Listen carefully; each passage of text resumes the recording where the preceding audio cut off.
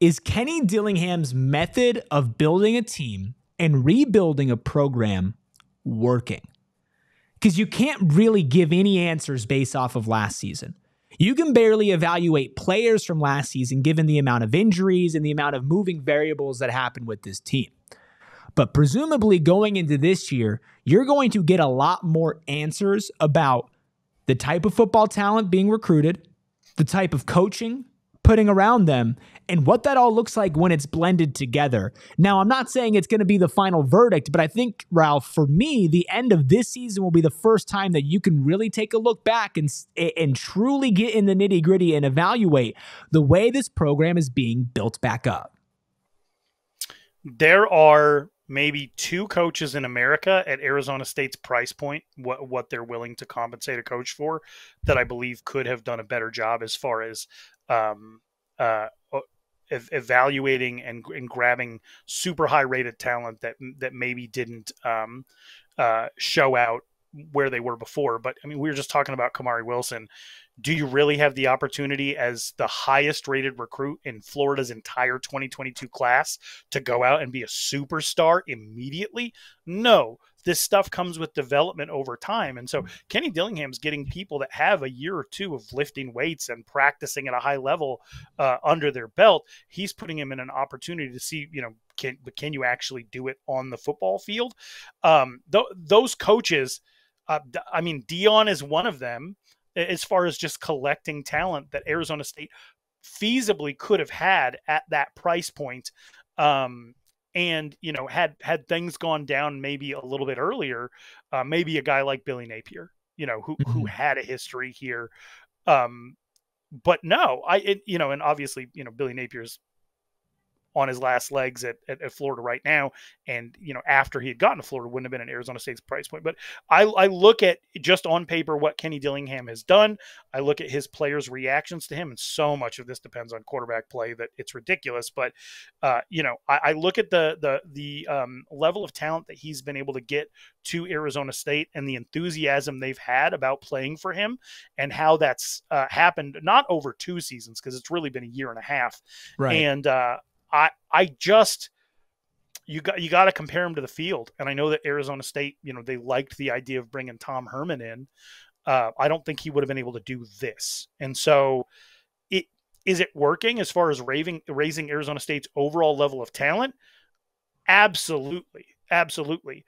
The thing that's going to be much more important is depth, because Arizona State did absolutely everything they could with the roster they had last year. And some of the stuff we're about to talk about shows how badly they gassed out at the end of the year. And even in that period of gassing out, they devised an entire game plan that was quarterback free to rid themselves of having to deal with Laiatu Latu, and they beat UCLA in California. So, I think that you raise the level of talent with what this coaching staff is capable of. And I do think very, very highly of the majority of the coaches on this staff. A couple, it remains to be seen. Your Marcus Arroyos, your Hines Ward, we got to see the results. You can't just say they're good because you like them, right? Right. I do like them. But Sean Aguano, proven. Jason Mond's known that guy forever. He's a genius. Kenny Dillingham, the guy said it. He loves ball. He's thinking about it all the time. The best ways. Literally does not stop. To succeed. He doesn't stop. They got a good offensive line coach. They have a very, very good defensive coordinator. Like there's a good staff, and now they have good players. And I do think the model is going to be proven out. Everything's just relative to what your expectations are for this team. Yeah, absolutely. And you can't go into the season expecting a complete 180, complete turnaround. This team is going to for sure be in a bowl game. But to me, you talked about other coaches at price points in similar situations. I don't believe that there is another human being on this planet that could have walked into this job and has handled it the same way and built it the same way that Kenny Dillingham has. And that's not just all the things that you've already mentioned as far as assembling a staff and being a football junkie himself and also relating to players well. But it also comes down to just absolute love for the program and love for the state and belief in what you're doing and where you are, because that makes a difference. It makes a massive difference. And it's part of the reason why some of these guys are willing to come here in an era of college football that's full of BS, that's full of lies, that's full of fake promises and a whole lot of money being thrown out. Kenny Dillingham is just as real as it gets. And at the end of the day, I think when time goes on and what you'll see from this season and next season and so on and so forth for as long as he's here, you will see consistent growth in that role and in that program. And that's going to lead to what we've just already seen. Like you said, ASU's talent level is a lot higher. Their floor is a lot higher than it was last season, to where we're talking about these position battles.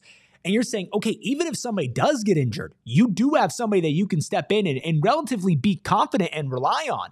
And this is coming from a school that's just now getting their NIL together, right? Like they were behind a school that was dealing with remnants of a coaching staff past that haunts this program, a bowl ban that haunted this program last year. And sure, maybe at the end of the day, they weren't competing for a bowl game, but that's still just a massive slash to like morale right before a season starts when none of those people were involved in what you're getting punished for. He's been dealt one of the worst hands that you could possibly imagine, and he's still been able to get good out of it and to be able to grow. And for that reason, I can't say it's guaranteed. And if we see something different, obviously you talk about it then.